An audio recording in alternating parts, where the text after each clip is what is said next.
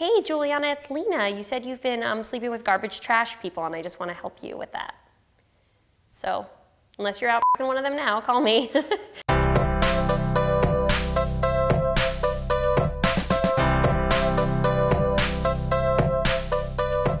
This is from Juliana J. in Wilmington, Delaware.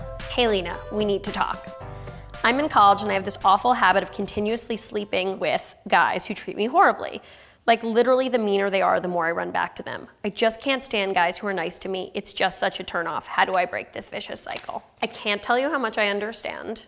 Before my current boyfriend, who's a lovely, lovely person, I had a train of the most disastrous, despicable, van-dwelling monsters in my bed and in my life. So you have no more sympathetic audience than me. That being said, this is a little bit of a doozy. You have to love yourself to love someone who's going to love you.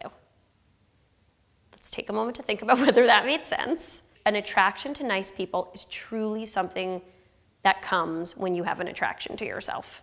When you feel a lot of negativity towards yourself, there's something, you're almost sexually attracted to people who are going to reflect that back at you. When you learn to love and appreciate those qualities that you've tried so hard to suppress, suddenly that behavior is just not going to be charming to you anymore. I just know that that's true because I've been there.